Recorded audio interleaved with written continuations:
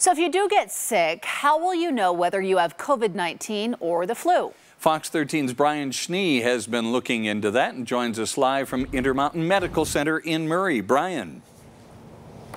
Last flu season, there were more than 15,000 influenza cases in the state of Utah. Now, taking a look at this graph from the Utah Department of Health, you can see that the spike really began in November, even into December. So we're still a few weeks away. Nonetheless, doctors are really concerned about the upcoming flu season amid the coronavirus pandemic.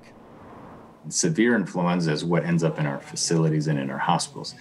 If this trend continues, we're going to need all of those beds for COVID-19 patients. A record number of COVID-19 cases in Utah on Thursday has medical professionals concerned for what's to come. Flu season. It's fever with a respiratory complaint. That's it. So it could be fever and a cough, fever and shortness of breath. That's COVID-19. Doctors say the coronavirus and influenza have striking similarities. They're indistinguishable at this point. We don't have the ability, just based on history and a patient's symptoms and physical exam, to be able to distinguish between COVID-19 and influenza. A recent study performed in Japan compares SARS-CoV-2 or coronavirus to IAV or influenza A on human skin. The study concluded coronavirus can stay active on your skin for up to 9 hours, nearly 8 times longer than influenza A, which stayed active for less than 2 hours.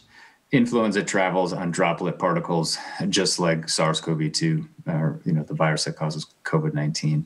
And so the same exact principles apply. Also in that study, the effectiveness of hand sanitizer, which deactivated both coronavirus and influenza in 15 seconds when tested.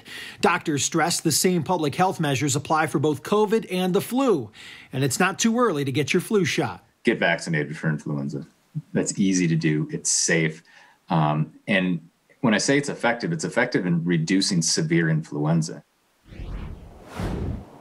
According to Utah Department of Health, last flu season, there were 1,300 hospitalizations here in the state of Utah. Now, doctors are really standing by and behind that flu vaccine, not because it'll 100% keep you immune to the flu, but it could really prevent those severe symptoms, which could ultimately keep you out of the hospital. We're live in Murray tonight. Brian Schnee, Fox 13 News, Utah.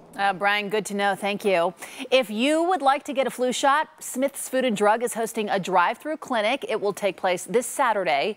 They'll be vaccinating people from 10 a.m. to 2 p.m. in the Maverick Center parking lot.